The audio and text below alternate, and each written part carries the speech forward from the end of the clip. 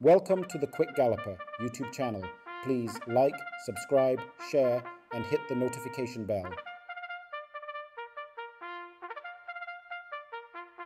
Having gone through the Derby now, you don't have a horse in the Jamaica Oaks for fillies only, but you know the runners. You're on the track every morning. Can you list your top three and then give me the winner?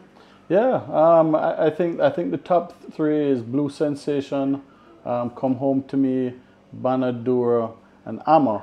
The reason I'm leading towards Blue Sensation, I think she's an improving filly at this stage.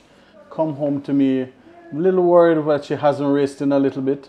In fact, I don't think she has raced since the Guineas. I'm not sure about that, but she just hasn't seemed to have raced. I see her in the mornings working. I'm sure Jason will have her in superb condition to run a capital race. Banadura, is a nice filly. I suspect her going 10 furlongs.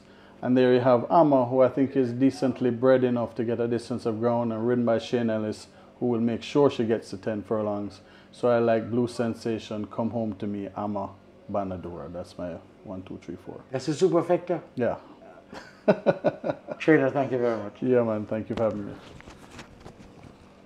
Thank you for watching another video produced by the team from QuickGallopJaya.com and its YouTube channel, The Quick Galloper.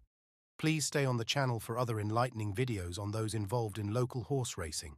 Please like, subscribe, and press the notification bell.